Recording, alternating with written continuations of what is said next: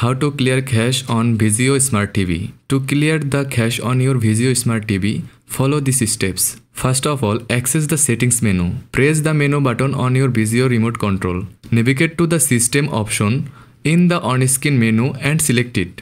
Then locate the app settings. In the system menu, find the app or applications section. This is where you manage the apps installed on your Vizio TV. After that, clear app cache. You will see a list of installed apps. Select the app for which you want to clear the cache. In the app settings, choose the option to clear cache. Then confirm the cache clearing. A confirmation prompt will appear. Select yes or OK to confirm and proceed with clearing the cache.